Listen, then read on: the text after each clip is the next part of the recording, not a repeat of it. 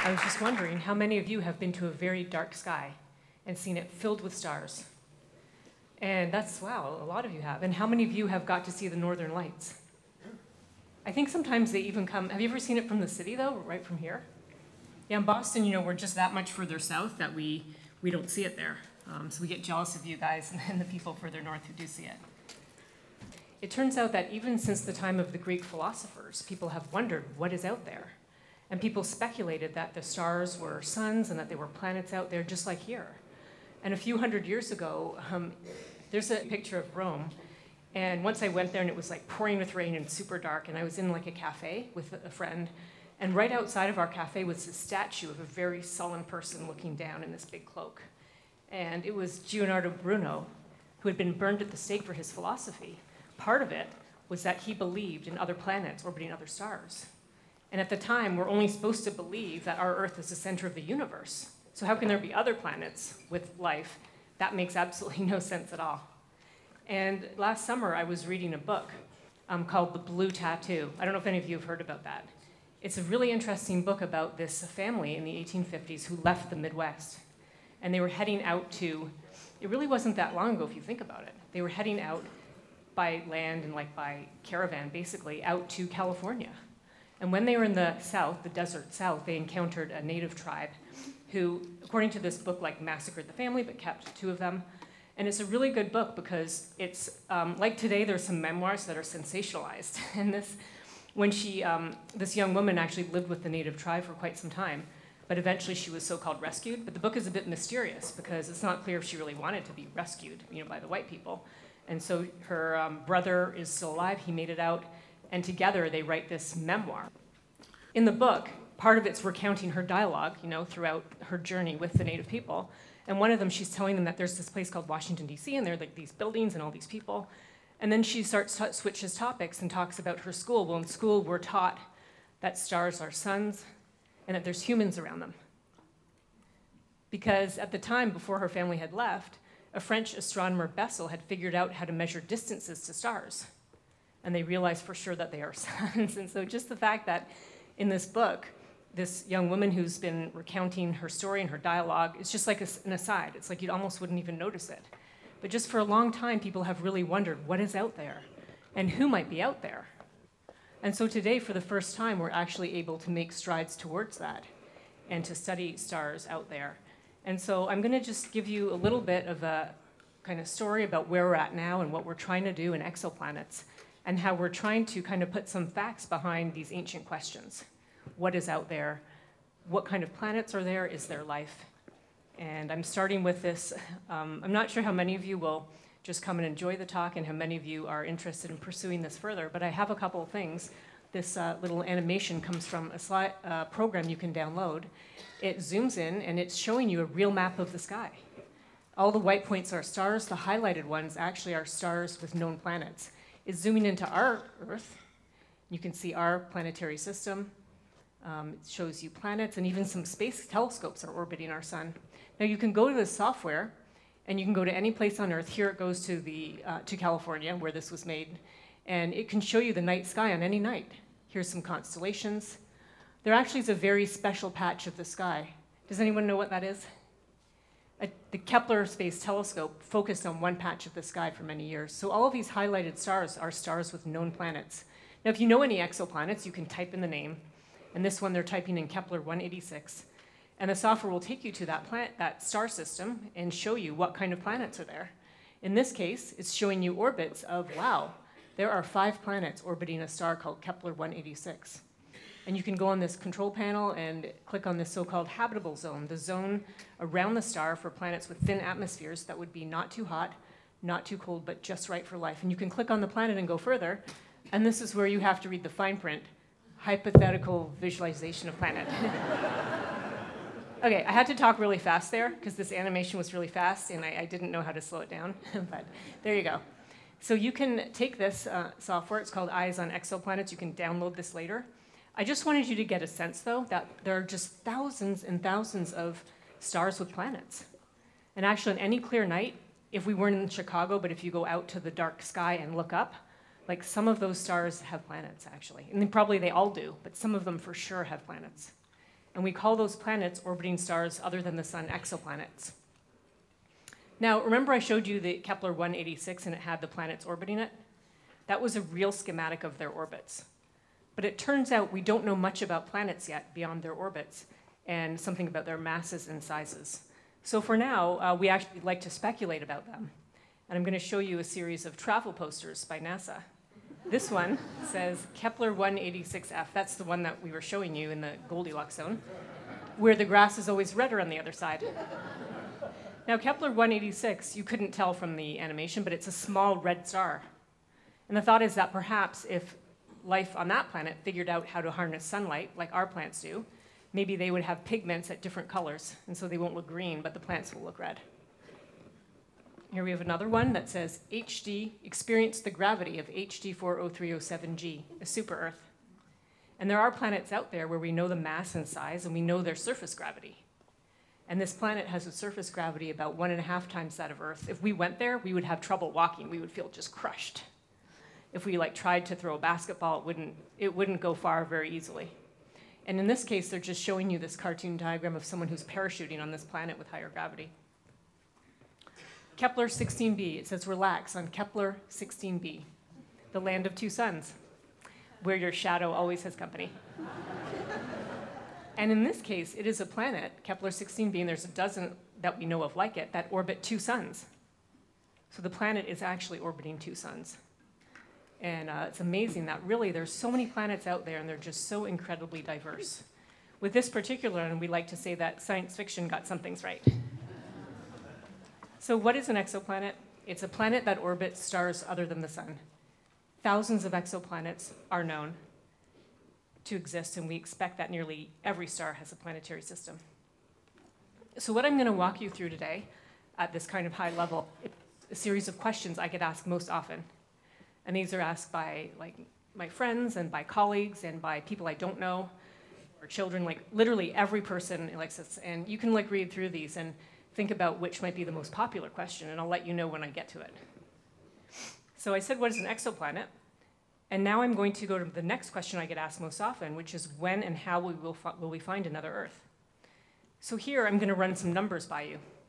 This is an Apollo image of Earth, and the sun is there, not exactly to scale, but I wanted to convey to you that our Earth, although it may feel big to us, if you ever travel or you drive across the country, it feels huge. But our Earth is actually very tiny. And compared to our sun, it's so small and so low mass and so less bright that it makes the problem of finding planets incredibly challenging. And I do want to run some numbers by you. So our Earth, it turns out, is about 100 times smaller than our sun. In area, it's about 10,000, the square of that, 10,000 times smaller than our sun in area. But our Earth is 100,000 times less massive. And if you can grapple with numbers like in the billions, our Earth is 10 billion times fainter than our sun in reflected light. So if I were to ask you, you're going to go out and find planets, which technique would you want to use? One that requires you to do on the order of 100 times of measurement? Something that is 100,000 times measurement. And by measurement in this way, I mean decimal places. If you want to find a planet in the glare of its host star or in a technique that finds it near its host star, think about 100 times or 10,000 times. If you were going to go out and build some furniture, you have a ruler and you're going to measure the room and figure out what kind of pieces you need and how to put it together. I'm guessing that you're not measuring things to 2 decimal places or 4 decimal places, or in the case of 10 billion, you would be measuring something to 10 decimal places. So if I were to ask you which technique would you choose, at least I'm hoping you would choose the one that was in size. Our Earth is 100 times smaller.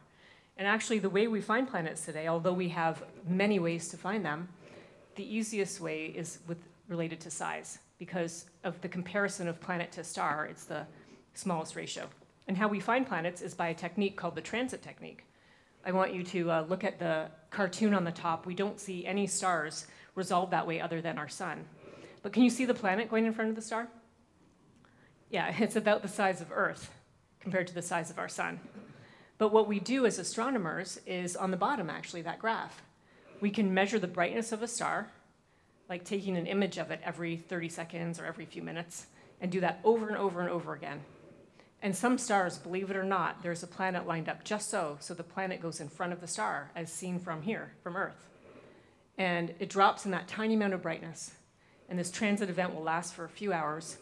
And when the planet finishes transiting, the star goes back to its original brightness. And then one orbit later, it repeats. It happens over and over again. And astronomers all over the world study this. There are professors here at the University of Chicago that work on it. And even more interesting is if you're an undergraduate and you are taking an astronomy class, this is like almost standard part of the curriculum at many universities across the country, to use a telescope, an observatory at the university, and to look at a star that has a known transiting planet and to measure this light curve, and then to extract the size of the planet. So this is something that may seem like bizarre out there, but it is a very standard way to find planets. Now initially, when people first started working on this, you'd see a drop in brightness like this, but it could be any number one of many things. It could be like an error in the telescope. Maybe the telescope just heated up suddenly, or the battery did something funky, or there's another star that's a binary star. And initially, they literally would take people 10,000 hours to go from a plot like that to knowing that there was a planet there. So there's tons of work behind what I just said, but I wanted you to know something about planets. And here is a real planetary system. This one is showing you 7 planets, 7 transiting planets. And if you look at the bottom, it's just time in days, but for our purposes, it's on the order of hours along the bottom axis and on that y-axis. And by the way, I don't have too many plots. I just wanted you to see the astronomer's view of a planetary system. It's just this plot. And you can see on the y-axis, it's just showing you the drop of brightness. You can see that the planets, all these transits, they're different sizes and different depths. It's telling us about the orbit and the size of the planet relative to the size of the star. And I wanted to show you one more plot, actually, where these planets came from. And it's going to be, people from the ground discovered this particular system. It's called TRAPPIST-1. And here's a plot showing you 20 days of observations. And what you're seeing here is, it's a space telescope that's been measuring a star for literally 21 days in a row. It's called the Spitzer Space Telescope, and it was measuring the brightness of the star like every few minutes, and the data ended up getting downlinked to Earth. And there's some gaps there when the telescope wasn't taking data. But can you see the transits here? There are all these little drops, actually. And it's just this incredible thing that if you take the data and kind of cut it up and piece it together and put all the light transits together, you come up with the transit curve. Well, I just wanted you to have a little bit of a technical insight into what astronomers do, and they look at data and make models and fit it to data and extract things. And now I'll tell you about this planetary system. This particular system is one of our most outstanding favorite systems of all time so far. It's called TRAPPIST-1, and TRAPPIST-1 is a very odd star, actually. It is a very, very small star. It's shown here in a schematic in orange, and our sun would be this big down here. This star is so small, so cold, so dim. If it were any smaller and colder, it wouldn't be a star. It wouldn't be able to fuse hydrogen and burn energy on the inside. Now, what you see here is it's just a little bit bigger than Jupiter, actually. But a group of astronomers purposely went after this star, this type of star. They put 20 stars on their list, and they did it because it's much easier to find planets transiting small stars than it is to find a planet transiting a big star. And so in this way, they found one of the most bizarre systems ever. And it's showing you the planets all in a row there. We don't know what they are. They're all just kind of white, showing you that. Now, this star is called TRAPPIST-1. Actually, you know what its real name is? Let's see if I have it here. At the bottom there, I put it. It's 2 mass J230629228-0502285. That's a mouthful. So the people that studied this, they called their survey TRAPPIST. And therefore, they were allowed to name this planet, kind of unofficially, TRAPPIST-1. The system, rather, TRAPPIST-1. And the planets just get named in order of discovery. So on these particular stars, I just wanted you to know that in our search for other Earth, we're doing what we call, and it's not just me, actually I'm not even really doing this myself, but the community is kind of the race to the bottom. What are the smallest stars out there with planets that are the easiest things we can detect? And I wanted you just to get a flavor that all stars come in different sizes and shapes. And here you can see our sun. I put it here, it's just a cartoon diagram. Here's a small star. Here's a big star, really big, red giant. Here's another big star. But see this dot? It's the same size, but I put it there because when I look at it, it sure looks a lot bigger to me when it's in front of that small star. So what I wanted to do was to let you know that the way we're going to find another Earth is to go after the smallest stars and use the easiest technique, the transit technique. And that's how we're going to find another Earth. Right. So what I wanted to do now for a moment was take you on a virtual trip to a planet orbiting a very small star. Okay, so in this case, it could be that the planet is the star, your sun on this other planet, would be very big in the sky. Because in order for the planet to be like life-supporting or have the right temperature for life, for a small star, the planet has to be very close to the star. Because the small stars have very low energy output. The analogy would be, it's like having a campfire that's burning just a tiny amount. You have to walk up really close to that fire to feel any warmth. So the planets are so close to the star that they feel, they're so close to the star might be very big in the sky. In this case, the artist has given an artist license to make the sky red and showing you some other planets in the same system. But another thing about being so close to the star is that tides, tidal interaction, just like our moon and our Earth have tides, over time puts the planet in a very special configuration. Just like our moon shows the same face to Earth at all times, our moon, for every time our moon rotates, it orbits once. And the planet would be doing the same thing. So one day would actually equal 1 year. Every time the planet orbits, it rotates one time. And it shows the same face to the star at all times. What this means if we're at the planet visiting is that the star, the sun, would be in the same place of the sky at all times. So would you choose to visit where it's always daylight? Yes, down here. But if you're a true amateur astronomer, you'd probably go to where it's always night. Maybe you'll go to where the sun is always setting. Now, if you're on this planet, 1 year, these are very close to the star, and by Kepler's law, closer to the star a planet is, the faster it orbits. So 1 year, the time to go around the star would be about 10 days. So if you were a kid, I don't see any kids here, but for a child, you'd have your birthday every 10 days. We'd all be really old by now. Now, visiting this planet, on the other hand, might not be a very good idea, because these small stars, they give off a lot of flares. Energy and particles that would, if you flip out your phone, it would literally destroy your phone, short circuit the electronics and destroy parts of it. It might, I don't know what kind of sunscreen you'd have to prevent genetic mutations from these high energy particles. And in fact, this one star, TRAPPIST-1, the Kepler Space Telescope observed a field of stars recently for 80 days, and TRAPPIST-1 happened to be in that field. And what they saw was that TRAPPIST-1 flared 40 times in those 80 days. And one of the flares, the people who worked on this estimated, was that it had as much energy as the Carrington event. Now, I'm not sure if any of you have heard of the Carrington event. In 1850, a remarkable thing happened on our Earth that we haven't seen since. And astronomers had been studying the sun, trying to understand sunspots and the magnetic field, and they saw a little brightening, Carrington in the UK, a little white brightening, and a couple days later, our Earth literally lit up. People could see, if you hadn't seen northern lights, you would see them, almost down to the equator, and they were so bright around here that you would actually be able to read a newspaper by them in the middle of the night. And it turned out that people using the telegraph, some of them, they burned their fingers. The things caught on fire. And what had happened was part of our sun, a big mass ejection that had its own little magnetic field, came through space, hurtling towards Earth. And it got trapped in our magnetic field and induced a current. Essentially, it charged our whole planet. And that wouldn't be good today, by the way. We are really worried that if that happens, our power grid is going to be fried. I mean, it sounds really funny here in a talk, but it's actually a really serious problem. And some of you might remember 1989. This was in Canada, though, where I'm from. I'm from Canada. They had actually a mini one of these. It just hit and they now have the equivalent of circuit breakers on their power grid, but we don't have that here in America. So imagine you're on this planet now, and they have just said, wow, once every 80 days, this planet or the star is giving off energy in a big bubble, equivalent to the Carrington event. That doesn't sound like a very good place for us to visit.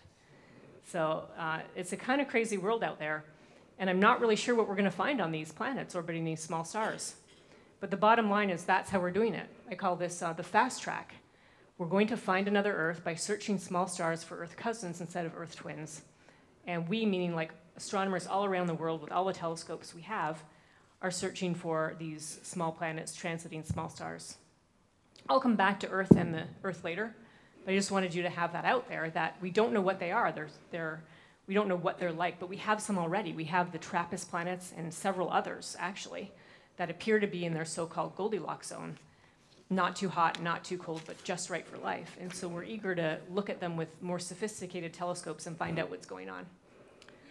Okay, so well, here are the list of questions still, and believe it or not, the question I get asked most often is, can we go there? Because, then it falls onto the next one. If we can't, why are we bothering to look? So let's just talk about this for a moment. And I do have a image of our sun, a real image. And let's just talk about scale for a moment. I chose this one purposely because it has a little sunspot, almost what the size of Earth would be. Okay, so our sun is really big. Remember, we went over that. Our Earth is really small. Now the question for you is, where would Earth be physically? If that's the size of our sun, raise your hand just, if you think Earth would be where you are. Don't be shy, but okay. You don't have to. It's not a test or anything. You can just raise it anyway. It turns out that our Earth, just for whatever strange reason, is about 200 sun diameters away. So if you can take this and just imagine putting 200 side by side. I don't know where that is, maybe out on, not quite out on the street, maybe between here. At least when I came in, it was a really long walk to get here. Maybe like halfway out to the street. That's pretty far. So that's the size of our Earth, the size of our sun. That's where that would be. Now, think of that for a moment. Where would our nearest star be? I'm not expecting you to answer this, but you know what the trick is in a talk like this? I always try to give you somewhere in this country that is as far away as possible. So I'll just guess for you, because I didn't work it out for this, but let's say Alaska. So this sun, if that's the size of our sun is extremely big. The nearest star would be in Alaska, would be so far away. The distances between stars are just incredibly vast. And it's kind of, we're out here in like the suburbs of our galaxy where things are all spread out. It's not great for us to go there. And so right now, our fastest spacecraft that is still going through space, the Voyager spacecraft, actually there's one faster, but let's take the Voyager spacecraft that were launched in the late 1970s. They're going about 20 kilometers per second. And it would take them tens of thousands, let's call it 70,000 years to reach the nearest star if they were even headed in that direction. So for now, can we go there? Not for now. Okay. So that sounds really funny, but I did want to bring this really important point up about exoplanets. Remember when I started my talk, and I talked about the Greek philosophers and Bruno, who was burned at the stake, and this young woman whose memoir was literally scoffed at, by the native people about believing in planets elsewhere. Where exoplanets is, what's so great about this field is that the line between what is completely crazy and what is mainstream is constantly shifting. And with the discovery of these other planets, including a planet around Proxima Centauri, our very nearest star to Earth, people have started to think about traveling to these worlds more seriously. I am saying this with a straight face, but you're totally welcome to laugh. So in particular, there's this billionaire, Yuri Milner, who decided to put in $100 million to kind of renew the thought of how would we, not we, so it's not us, we're not going to send ourselves off in the spacecraft. Like, have you seen the movie Passengers? I just saw that on the plane. We're not going to do that right now. We're going to send spacecraft. And they came up with a concept that had been around for a while. And I'll describe that to you at the end of the talk if you're interested. But the point being that this line that's constantly shifting now, there's some serious money and serious interest in developing technology, behind the idea that it may be many generations before we figure out how to do this. Although the people working on it want to launch something in 20 years from now. Or less. But just the fact that we know about these planets is inspiring many more things.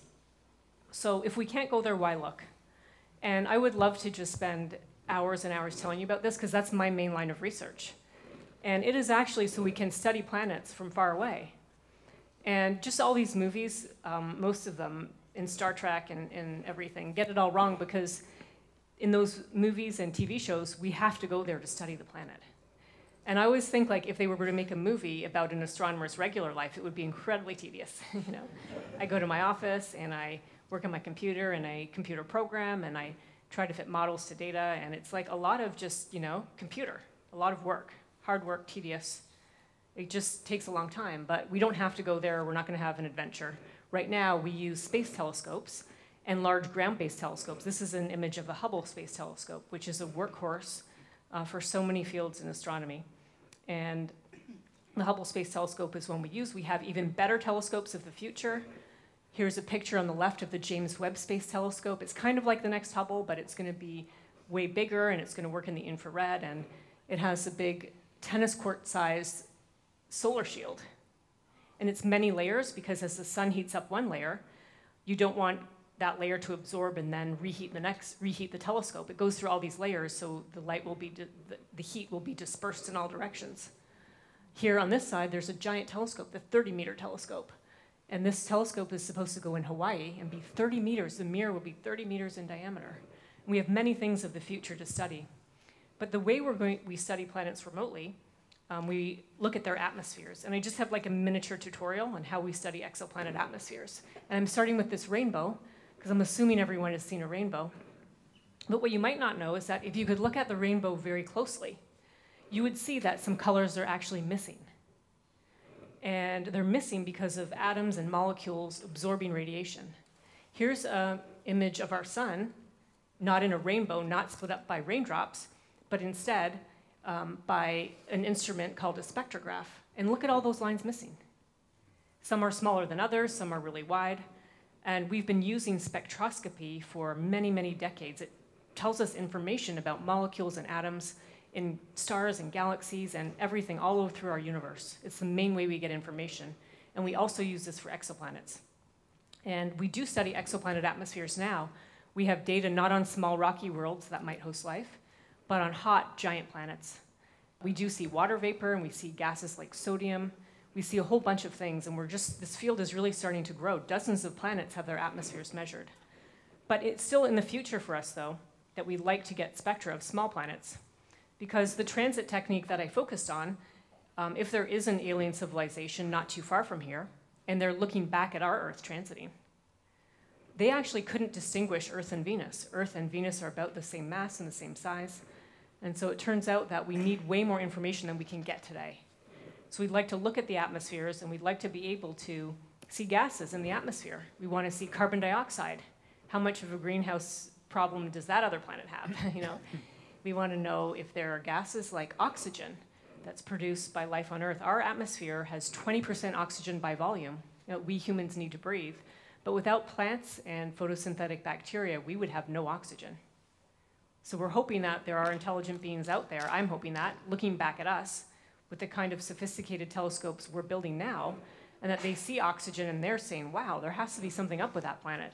Oxygen is so reactive, it really shouldn't be in our atmosphere at all, unless it's being constantly replenished. So that's why we're looking. We're looking so we can study these planets remotely and see signs of life.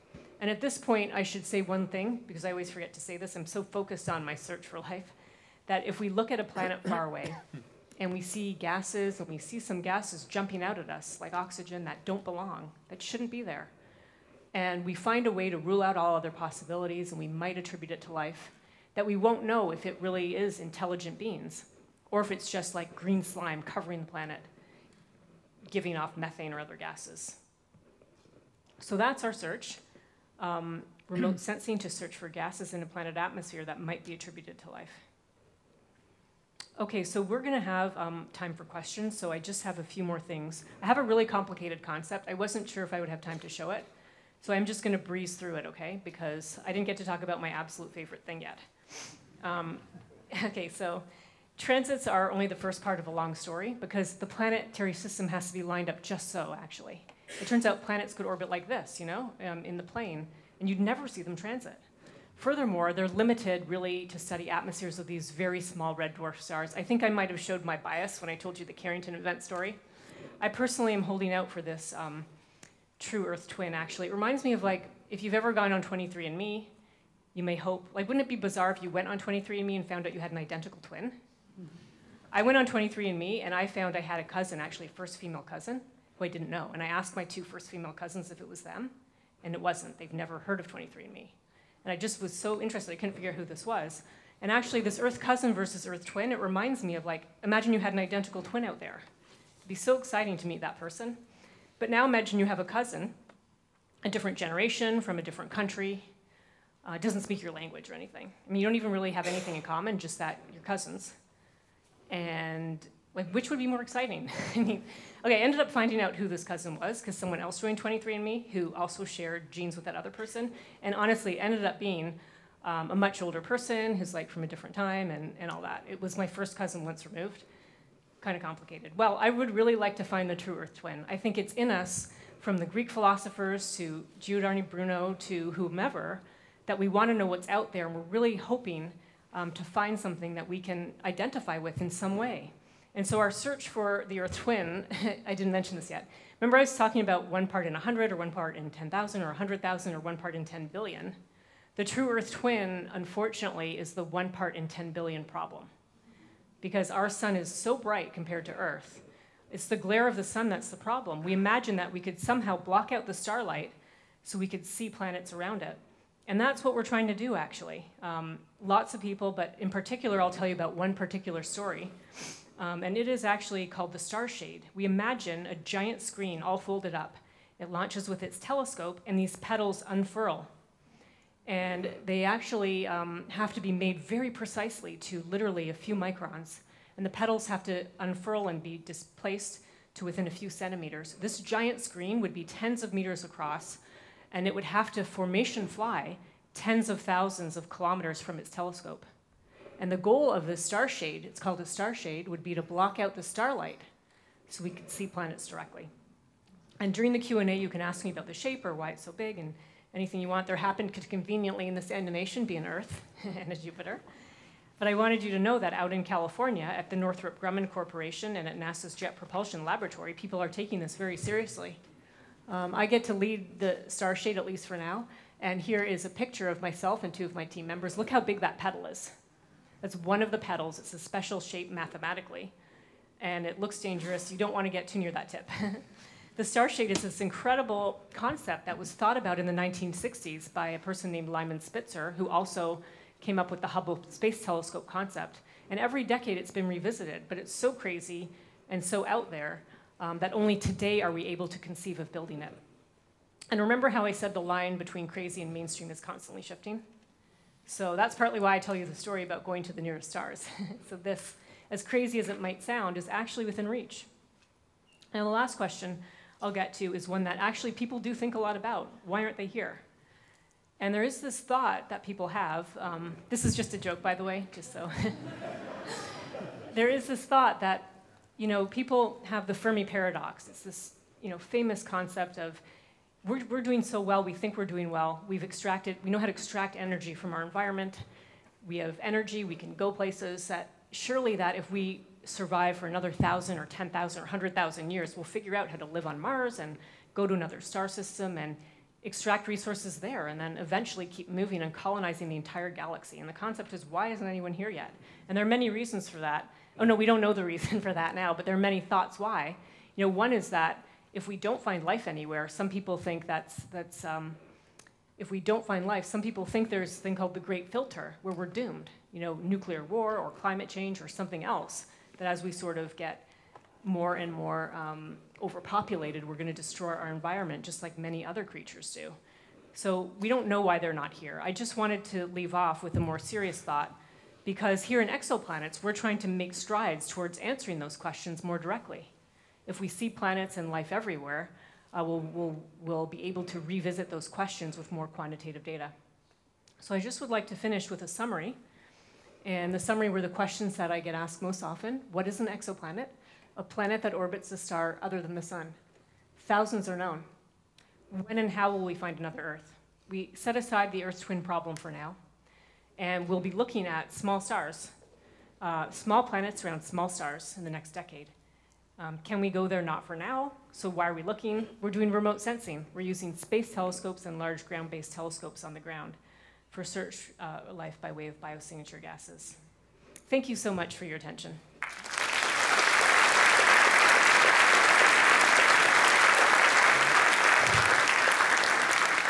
Okay, great. So now I get to take a little break. I will now sit down and answer some questions.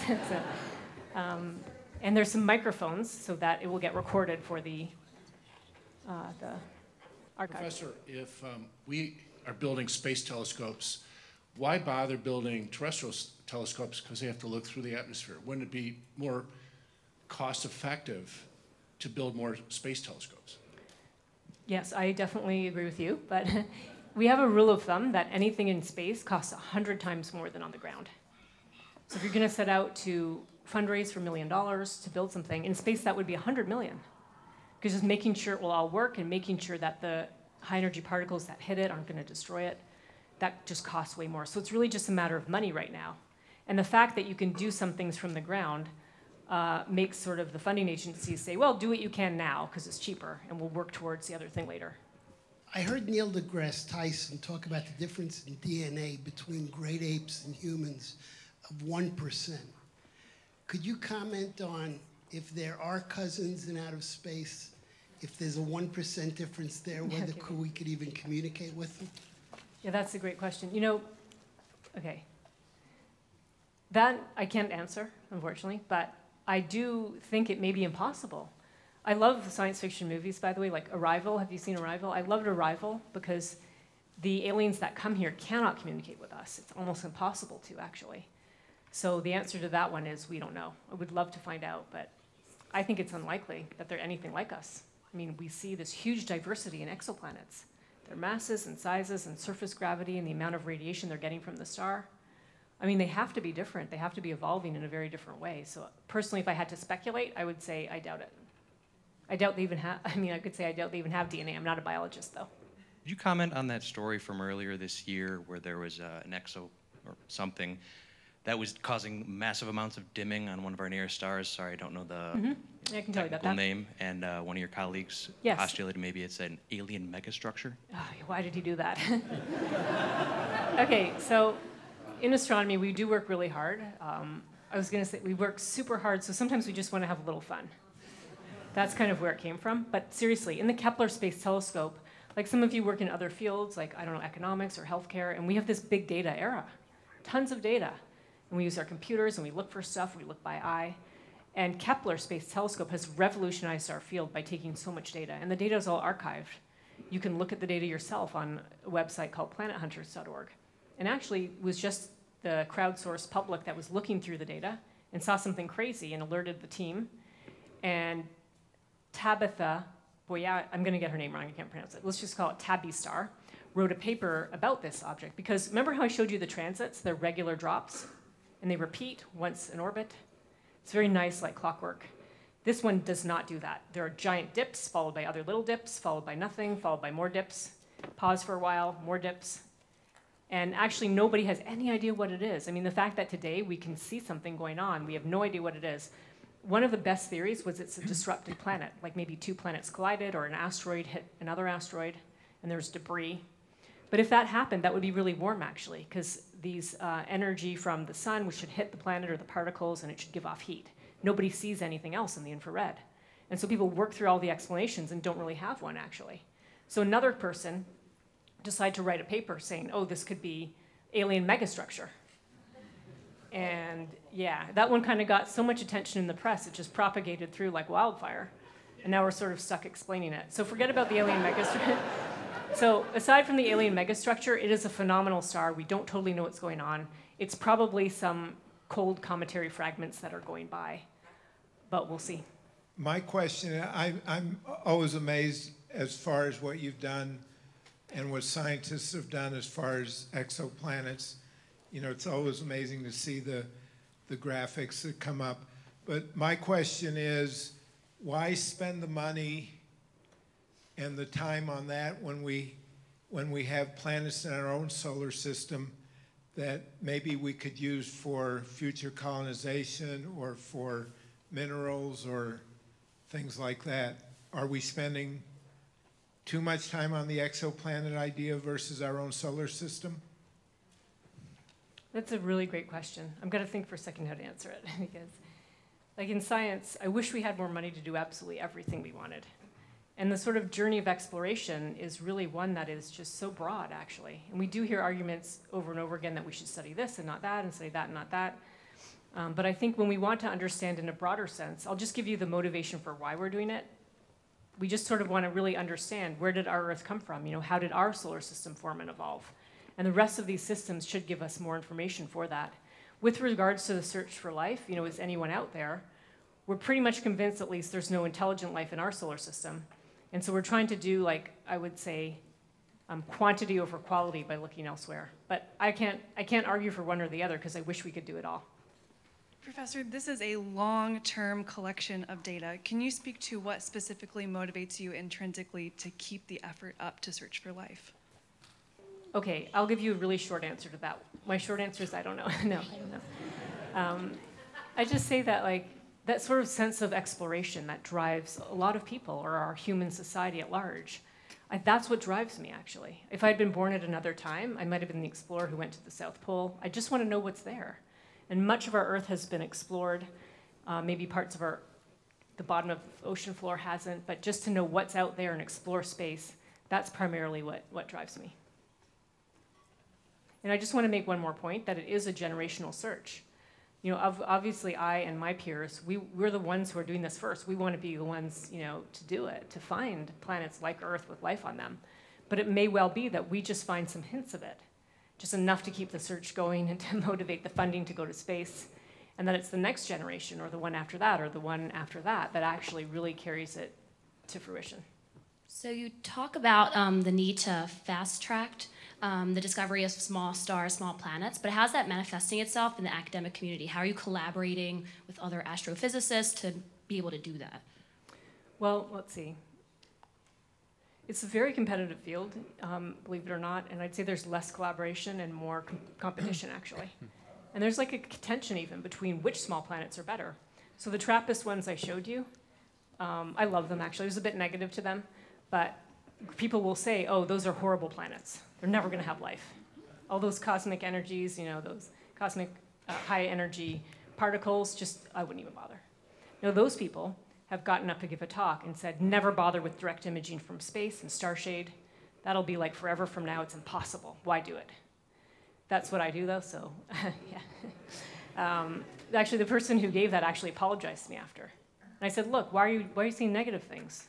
You know, the people in that particular audience were very young. I'm like, those people, they're going to be your age, and that the search for the planets around small stars will be hopefully matured, and they'll be doing that next thing.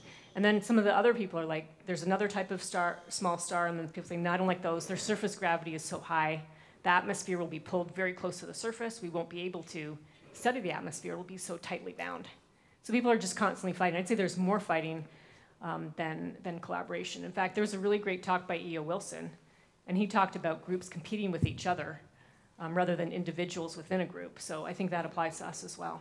Now, in terms of collaboration, there are some bigger things. At MIT, we're leading a mission called TESS, Transiting Exoplanet Survey Satellite. It's 4 identical, essentially glorified telephoto lenses bolted to a plate. It's on a spacecraft about the size of 2 washing machines stacked on top of each other. It's built now. It is actually getting integrated in its spacecraft. It's going to launch, should be launching in March of next year. And there we're collaborating because it's a very expensive project, and in order to even get our proposal to succeed, we had to pretty much bring everybody on board. So there is collaboration and competition. And it's a lot like the ants and the other things in the previous talk. So your research, your results, they increase probability of existence of aliens, or is decreased? Great question. The question is, does my research or exoplanet research at large increase or decrease the probability of aliens? So right now, it's increasing because astronomers have found that small rocky planets are very common. You know, as many as 1 in 5 stars like our sun might have a planet that's the right temperature, although we don't know because we don't know the greenhouse gases. These rocky planets are very common. So right now it increases. But if we came back here in 20 years and I or someone else gave you the update, we might say, look, we found no signs of life whatsoever. And then we might say it decreases. So right now we're increasing and we're trying to maintain that optimism. Hi. So is there any research going into like increasing the speed of our spacecrafts or any faster than light technology so that when we find these planets we can actually go to them? Okay, there's no research now about faster than the speed of light. However, I'll just briefly describe the mission that I mentioned before. So the thought now is, you know how everything's getting smaller and better? Your phone, right? It's like it is a computer basically. It's your phone and your camera and your video camera, and it's your everything. Well, everything's getting smaller and better, and that's the concept. is to send up lots, like thousands and thousands of little tiny spacecraft. Instead of called spaceship, call them space chips. And it will be these tiny little things about this big. You'll put thousands of them up there. They will deploy a sail, and they will get accelerated to 20% the speed of light. And then they would take 20 years to get to the nearest star system. Now, this is extremely challenging for many reasons, but the concept is there now, and people are working to kind of work down each one. One of the challenging concepts is that to accelerate them, the idea is to use lasers. It's not just like one or two lasers shining on them, and use photons, photon pressure on a big sail. You would need literally a square kilometer full of telescopes, each with a laser. It's the equivalent of, like, I want to say 100 gigawatts. That's like having 100 billion light bulbs, the old light bulbs. Wait, if each one was 100 watts, 100-watt light bulb, you'd need 1 billion of those. Imagine having 1 billion light bulbs all in one place. But that's what the lasers would have to be, a square kilometer of telescopes with lasers, and they'd have to correct for atmospheric motions. And those would have to, like, turn on for like 10 minutes or so. Nothing could fly over because, like, airplanes would get vaporized. This is like serious stuff. And these little satellites would have, these little spaceships would have to get accelerated without being ablated, like without being, you know, but that's the idea. It's very hard to do, but yes, the answer is a resounding yes. People are thinking about this. And it's not speed of light, but clearly we all have to live a very long time and see what happens, because if 10 or 20 years from now they can launch this and it will take 20 years, and there'll be thousands of them, and hopefully some will survive the journey, and they'll zoom past the planet, take pictures, and send them back, which would take 4 years, because it's 4 light years away. So that whole thing is somewhere on the horizon. But it's just fantastic that the research is happening. Hi. What is the overlap between your work and the work of SETI? Okay, overlap between mine and SETI. So SETI is a search for extraterrestrial intelligence by listening for radio signals. And in my work, it's more traditional astronomy by looking for planets and looking at the atmosphere for sign of life. They do overlap. Anytime new planets are found, SETI can turn their attention to those planets, actually, and listen in on them. So I just say they overlap in that discovery space. Why is the sun so big? Okay, why is the sun so big? Why is the sun so big? Okay, so in some ways, it's just a matter of chance that our sun is so big, because clouds of gas and dust, eventually, they want to gravitationally collapse. And some of them, there's just a tiny fragment, and they end up not being a sun. That's one answer. Another answer is our sun is so big because it's like a giant furnace, and it's creating energy. And in order to create energy by fusion, it just has to be really big. It has to be big enough so that the pressure and temperature in the center can create energy. So do people have to, like, man the Hubble Space Telescope, like, constantly so it wouldn't smash into asteroids and stuff? Okay, good question. People do have to monitor Hubble constantly, actually. They do. So they're not worried about asteroids per se, but it can't, like, look at the sun, it can't turn a certain way, and it has a really complicated program to be executed, so they have to send it to commands to tell it what to look at when. And if there ever were a giant flare coming here, they try to shut part of it down so it wouldn't get damaged. So yes, people have to constantly operate it. How do scientists know that it's gases that would show that there's life? Doesn't that seem like it's basing it on what we know as life on our planet and maybe on another planet? Maybe people don't breathe or something. Yeah, maybe people don't breathe. It's possible. It is. Yeah, so we do have to make a giant assumption because we're really stuck with this sounds really lame, I know, but we're stuck with astronomers' tools, which are looking at light and looking at spectroscopy and looking for gases. And we're definitely making a basic assumption that life elsewhere uses chemistry like we do. Like we eat food and we breathe air and we breathe out air, we breathe out carbon dioxide. We use chemistry to extract energy and store it so that we can metabolize. We're making that assumption. It could be, yes, that life does other things, like a windmill. Imagine if life is mechanical. It just uses air currents or water currents. It doesn't store energy. It somehow uses it right away. We can't find that life. And we acknowledge openly, although I didn't say anything. I wasn't trying to hide anything. Didn't mention it. There could be all sorts of life out there. Imagine if there's a world with dolphins and no land life. And dolphins we think are very intelligent, but they don't have hands. They're not going to build radio telescopes and send us a message. Tons and tons of life like that will be impossible for us as astronomers to detect. But we're just hoping it's a big place. You know, there's a lot of stars out there, and we're just counting on the fact that there will be some planets with continents and with life, and life like ours that uses chemistry. Have you read The Three-Body Problem by Cixin Liu? No, I haven't actually. He postulates the answer to the Fermi paradox is the galaxy is actually full of life. And it's like a dark forest full of hunters. And anybody who peeps up gets shot. What if the galaxy were like that? I mean, yeah, it could well be. Actually, the theory I like better, though, there's many, angles to this. I love the theory that we're just dumb right now. Think about ants. Again, that was like E.O. Wilson, he said. Yeah. But imagine if there's all those ants out there and there's a big ant, house or whatever they're called, the colony, ant colony in the big, okay, I went to Norway once and in the forest, it's very much like our forest here, but they have giant ant hills like everywhere. They're so huge. Imagine there's an ant hill with an ant colony and we are building a super highway that's leading to an airport right beside their colony, but not damaging it. Do you think those ants would understand that? We're building a super highway and an airport and we're gonna fly. I mean, I feel like we're like those ants. And there's other things out there. I don't totally believe this, but it's just my favorite answer to the Fermi paradox, that there is life out there, but we're just like the ants. How would we possibly even understand what they're doing?